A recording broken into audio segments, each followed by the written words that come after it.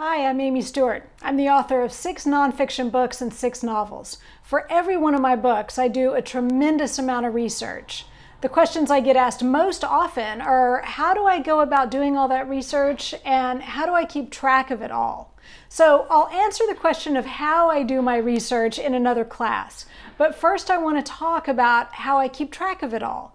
Because if you're about to dive into a big research project, whether it's for a book, a dissertation, or some other kind of project, you'll be so much better off if you set up a good system of organizing it all before you dive in.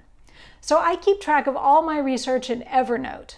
I also use Evernote to brainstorm book ideas, to help me organize my plot, and to help me keep track of ideas for other kinds of projects, like teaching classes. In this class, I'm going to show you the specific features of Evernote that I think work best for writers.